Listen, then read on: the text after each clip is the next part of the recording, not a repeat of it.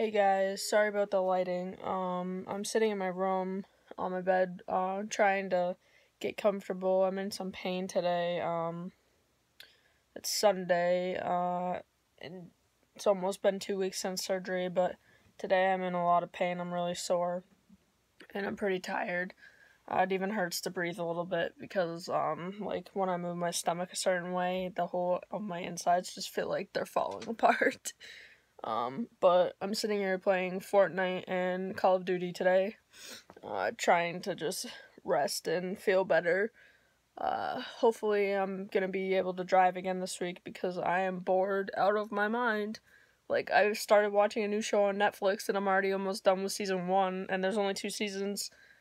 So, like, what am I supposed to do? So, if you guys have any, Netflix suggestions, go ahead and comment them, and I'll watch them if I haven't already, because I am, like, bored out of my mind. And yes, that's a turtle behind my head. It's not real. Yeah, so I've been just keeping track of things. I have to literally measure everything I eat and drink. Well, I don't have to measure what I eat, but I have to measure, like, how much I'm drinking and stuff like that to make sure that I'm not dehydrated.